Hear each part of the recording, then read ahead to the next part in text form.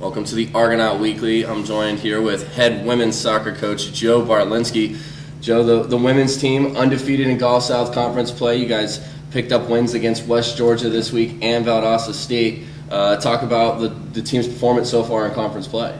Yeah, happy we're finally getting into conference play. Here we're into October and we've only had 3 home matches, and so it's been a tough September on the road. And now we're finally getting back home, getting into conference, things that we're a little bit more familiar with. So a big win to go to West Georgia and play at their facility and get a result, and then to be able to come home and put on a pretty good result against Valdosta State.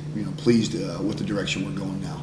Picked up the win at West Georgia, 1-0. Tina Murray scored the goal just 2 minutes into the second half. It was a really windy day. You guys couldn't get much going.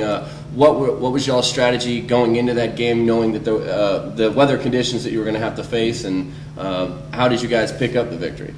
Yeah, we knew it was going to be difficult. Anytime you go to West Georgia, they're going to play very hard, and more credit to them for the 1-0 result. Not things that we didn't do, but a lot of credit for West Georgia for coming out competing. Very, very windy day. We got the goal we needed, defended well, and got out of beautiful Carrollton with the win. And then you guys took on Valdosta State this weekend. They came in undefeated. It was the first matchup between you guys and Valdosta State. You guys really put it to them, 5-0.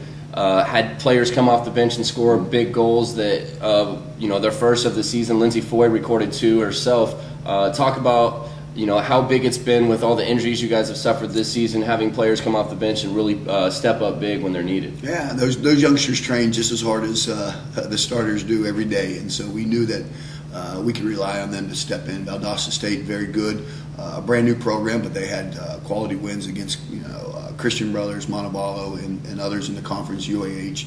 So we knew that they were going to have quality, hardworking Georgia kids.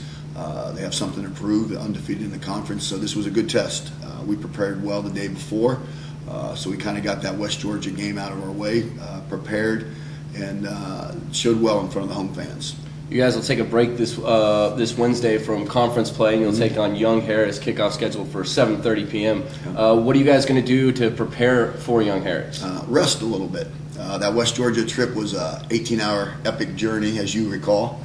Left at 7:30 in the morning, got back at 1:30. So we're going to rest a little bit today, and then get back tomorrow on the training ground and work on some things that we need to prepare for Young Harris, a very good team.